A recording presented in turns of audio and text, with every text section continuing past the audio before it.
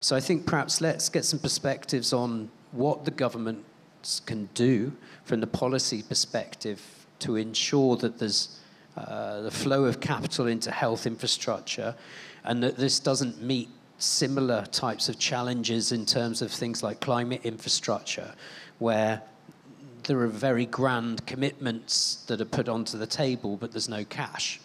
Healthcare is something that's fundamental, particularly with the growing population in ASEAN now. We're looking at, what, 680 million plus.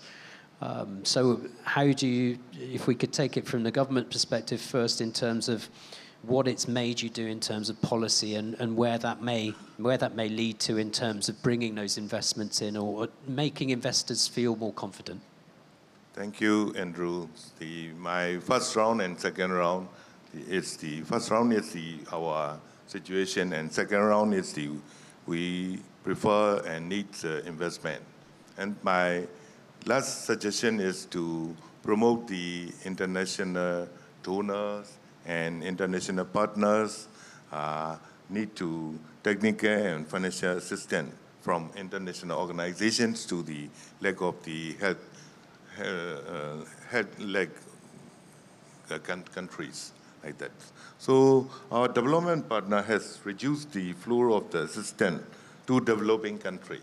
So that in that case, I would like to receive your pursuing contribution to the development to healthcare sector through bilateral, multilateral, and regional cooperation. So this is the very important for our least development country and our situations country. That's why please to note it, and please human being is very important for the world. That's why you can take care and you can care about our country situation. Thank you. Thank you, Mr. Tan. Ms. Tavischa? Thank you again. As we know that there are always challenges for any government when encountering unlimited needs with the limited resources like our countries. So there is no exception in healthcare sector as well.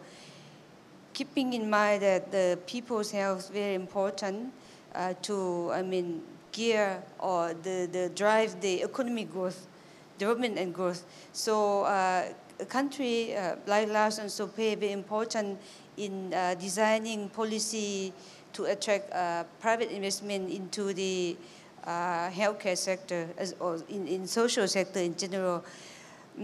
At least for the current government policy as addressed in the investment promotion law, to fulfill the National Socio-Economic Development Plan as a vision toward the 2030,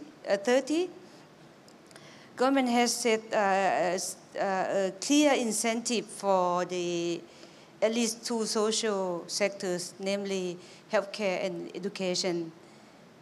For example, if any company invested in the healthcare and education in the zone 1, which means the zone which has less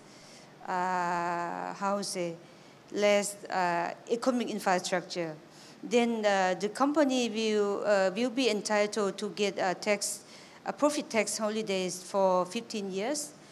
And also, if the company used state land for concession, then also will be exempted for the land concession fee for 15 years. In addition, they also can import the material equipment for example, for hospital, for school, with the tax exemption for certain years. So this is the set of the tax policy scheme that we are offering to for FDI. But I just would like to share your view that ASEAN has really had to work as a a big healthcare ecology system to offer to the world.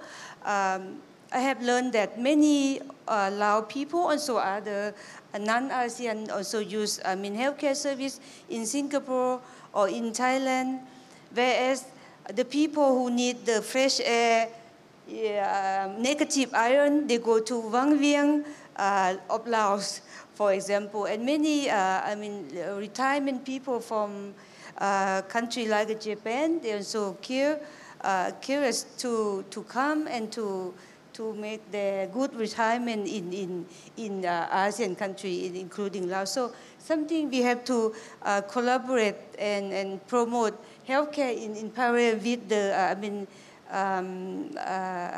tourism, ecotourism, also how to say organic agriculture, food production, something like that. It's a good combination for that.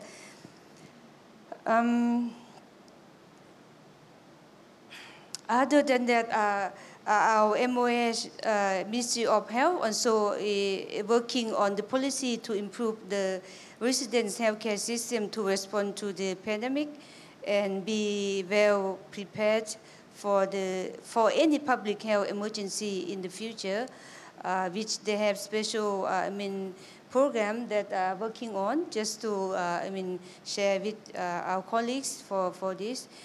Also, in order to achieve the universal health coverage by 2025, they also working on the strategic direction of healthcare sector reform to be improving resident health system as well. So other thing, I think we need to continue to promote. We talk a lot about green energy, but we also to have to continue to promote the green and sustainable inclusive investment in diversified areas, not only focusing on renewable. Laos also rich in natural resources, but we think it's not really sustainable without the comprehensive policy and technical expert to explore that area. So we need also focus on the non-renewable sector like agrotourism, so on and so forth, as I have mentioned.